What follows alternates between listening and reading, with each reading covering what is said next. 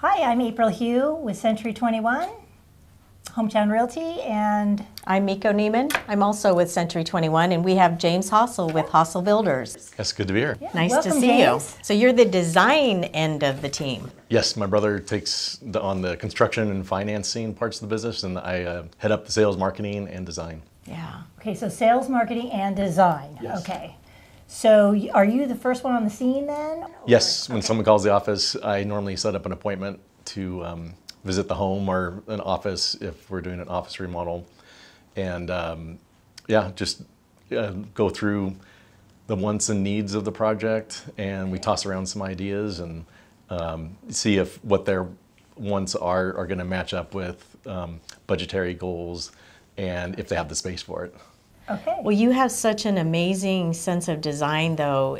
The way you pull colors and ideas together, it just comes to you naturally? Yeah, I actually have no formal training. That's amazing. Yeah, but when Joe and I started in the Bay Area 20 years ago, I would be interacting with clients just being the superintendent, and they would show me some selections they were making, and I would look at them, they'd ask my advice, and you know, we tossed some stuff out, add some things, and the projects were turning out really nice. So, and I enjoyed that part of it. You know, most contractors just say, tell me what you want and I'll install. Right. But I enjoyed all the problem solving and the adjustments. So, and then I really just dug into, you know, being self-taught, and, you know, from the different programs and magazines, and I just eat that stuff up. That's just I amazing. mean, you're very talented. It's like You this are. natural. You really do have, yeah. Vision. You come in and you can see this and you see that. I mean, from personal experience. Oh, yeah. I had you come to my house. The room that you did for her, that, I mean, it Yeah. was night and day difference for their house. It's just Yes. amazing. Yeah, And then they yeah. got the extra bedroom and the bathroom, and Yeah, sometimes a little bit of extra square feet can be life-changing. yeah, It yeah. really, it's been wonderful. Now it's more to clean, but now that I have one out of the house and one's about to leave, so. That's right. Anyway, but no, very pleased, and it's kind of like, I want you to come over and tell me what I need to do for my kitchen. Sure, anytime. We're doing lots and lots of kitchens since COVID. So, okay, so yeah, that's, Do you see trends right now? Is there trends going on with colors and counters and cabinets and things? Yeah, well, just a few years ago, we were doing like 95% granite, and now we're doing like 99% quartz. Because quartz has come such a long ways. It looks just like the real stuff, but it's much more durable. So. okay, so, and is it less expensive, or is it?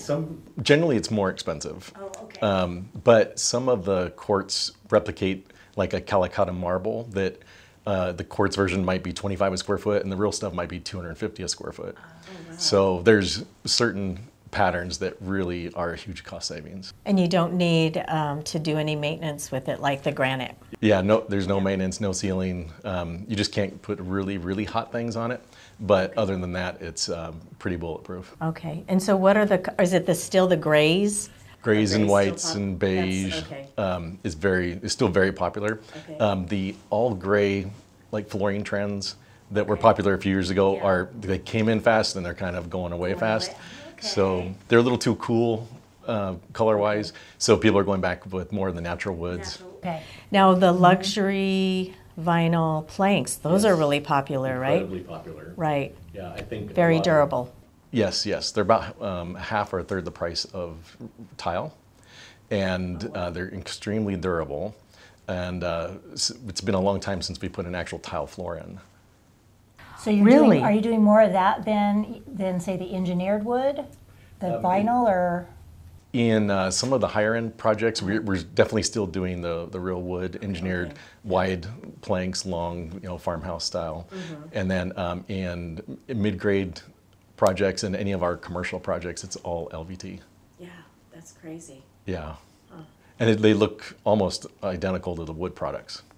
Now, is there other quartz besides the Calcutta that seems to be popular? A lot of the marbled quartz, along with that Calicut, you know, the Carrara. Some bold stripes throughout, but I think a lot of people are going a little more subtle, just, you know, hints of movement. People are really trying to stay timeless.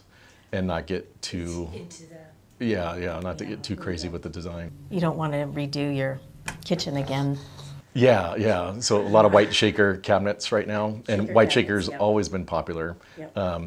And maybe change the color on the island. The blue is pretty popular. Mm-hmm. But even when we do that, I just tell people it's going to be really nice right now and fun. And in a few years, at least you just have to repaint the island. You won't have to repaint the entire kitchen if you stay classic on the okay. perimeter. Okay, that's good to know. So you're saying that people are keeping their cabinets pretty much white. But playing with the island Yeah. and changing that out Exactly. every trend. Okay, all right. Yeah. So you get shaker cabinets for your house. And the backsplashes are typically like a white subway, maybe with texture. Okay. There's not the fancy patterns and things of the Tuscan era.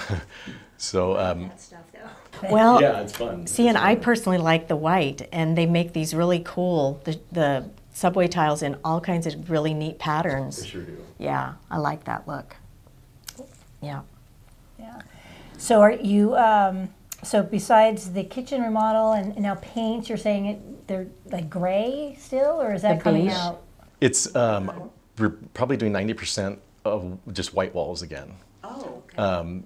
Even if it's not white, it would be like a soft gray. Okay. And that's most of what everyone's doing. And just bringing color in accent pieces and area rugs. And I think people during the 90s were kind of overcommitting to like the red dining room and the, just really dark colors, or everything had to be an accent wall. And now it's, Just kind of flows Just together simplifying. with one color. I like that. keeping the same floor throughout. We're rarely doing carpet. Oh, really? Rarely. Yeah. Carpet. Yeah. Normally it's the wood or the LVT throughout. With just big rugs or things like that, yeah. exactly. Interesting. Yeah. I realize I do like carpet. I like to Yeah. vacuum. Okay. Well, it's cozy. I like it in the bedrooms Sure. and Yeah. and maybe by like the family area where unless you have a big rug, it's just I don't know. It's just cozy. Exactly, yeah. When we do the wood in the bedrooms and the living areas, they're normally covering up a decent amount of it with a large area rug. Okay, good to know. So now, you pretty much start with your clients and you take them all the way through until it's done, right? Yes, so most of our projects start from dirt, and then we take them through the development process of getting the right permits and plans, and then we start in on the space planning. Okay. Then we do interiors, and we like to do them very early so that it gets the client a chance to process. There's like 400 different selections you have to make when you build a house. And so we lead people through that whole process. We get 90% of the way there early in the process, and that way they have a few months to let it kind of set, and then we can revisit things and make adjustments. And when you do that before the project starts, there's not really a cost to that. But if you wait till the last minute and then start going, oh, there's so much out there to choose from, then they become change orders, and those are not cheap. So, most of our projects go off without a hitch, as long as we start early. Well, then you have a large design center at your office, right? So sure people do. come there and they pick out what they want, and then that way. Exactly, and we started that because in Santa Maria, when we came back 20 years ago, there wasn't a whole lot of places to pick things out. You basically had Home Depot and then some tile and a flooring store. And so I would go over a 2 or 3 day period to Santa Barbara up to San Luis with clients, and it was pretty exhausting and overwhelming. And I started realizing trends and patterns that it seemed like everyone was picking out the top 10% of what was out there anyways. So I just brought that into the showroom, and we could pull the design together in 2 or 3 hours sometimes. And then there might be a few outliers that we need to go visit, but it's not an exhausting 3 days anymore. Right. And it's And you probably keep not that as updated? Yeah, update it. Yep. Yeah. Have you been to the showroom? I haven't. Oh, you need no. to go. It's really nice. Yeah. And it's undergoing a remodel right now. Okay. Before I forget, though, I really would like to know if you do a kitchen remodel, does that require a permit? It does, technically. If you, oftentimes we'll do just a remove and replace. If everything's staying in the same area and it's just a cosmetic change out, then we're not moving electrical and things. We'll go ahead and do that without a permit. Once we start getting into structural walls Okay. and things like that, then we just have to get permits. Okay, so that may take a little bit longer then if, Exactly. You have to get plans drawn and the permits, so it's several $1,000s more to go through that process. Yeah. all right, because I've been asked that question and I'm like, I'm not sure, but I'm thinking if there's some major movement or, but again, I wanted that clarification, just, you know, Yeah, it's helpful. good point. Well, you're going to be doing your kitchen soon. Yeah, that's the plan, but we'll see. So, yeah, I think. Is there any other things that you can think of that people need to look at before they jump into a big project and do a remodel? I think starting early is the key because things nowadays, even from a couple years ago, it's 30% more expensive because of labor shortages, materials, lumber's doubled. Lots of materials take longer to get. The cabinets that used to take a month to get might be 3 months. So yeah, start early, get through a design, and then you kind of have the develop a budget. Some people don't really have a budget, so if you start early and pick things out, at least you can get a starting point of, okay, this is what you want, this is how much it's going to cost. Does that align with your expectations, or do we need to rethink a few things? And it just gives you time to do that. And normally there's a way to make something work as long as it's a reasonable budget. Okay. You could get a different quality of like a cabinet or something and save a little money or something like that. Is that what you mean? Sure. Or, a lot of people come to us and say, we need to add on this square footage. And adding on is especially expensive these days. So we like to have enough time with them to maybe we can just redo their existing floor plan and get the space they need. And, they might not get 100% of all their wants, but if we get 95% and it was a third less than they wanted and it fits in their budget now, then that's a good thing. And that's what you have an eye for, right? You can say, this is what we could do instead of that, and Oh yeah, we've been through hundreds of kitchen remodels and tons of houses, and so we know what works and what doesn't, and we try to just put the money in the right spot. You need your own show. I know, right? Yeah, I know. Now, what about COVID? Has that changed, or delayed a lot of? It has. So we've had to rethink where we buy things from, and we're always looking ahead because we like to show up on a project and get it done as fast as possible. Because even though the construction process is fun, after 2 or 3 months of someone in your house, as much as you like them, you want them out. So we just keep it going and keep momentum and leave a happy client. We've actually doubled our business from last year during COVID. Wow, because everybody. Changes. So you're seeing a lot of that, right? Yes. Home offices, kids, work areas. You're seeing a lot of that. And a lot of people want the ADUs in the backyard. We get about 5 calls a week for the ADU. Wow. So it's because there's a 2-month permit guarantee issuance. A lot of the permit fees are either waived or reduced, and then your property is an income property.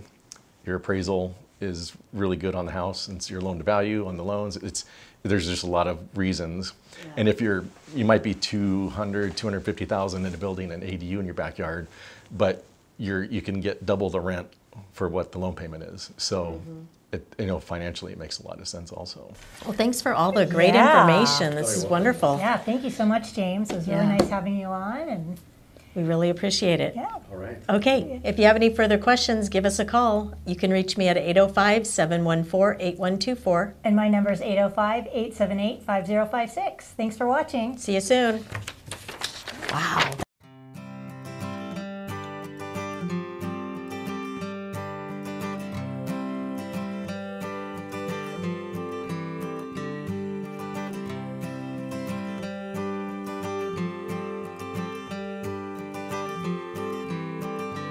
To see more information, go ahead and click on that button, and you can reach me at 805-714-8124. And my number is 805-878-5056. Thanks for watching. Yeah, we'll see you soon. Bye.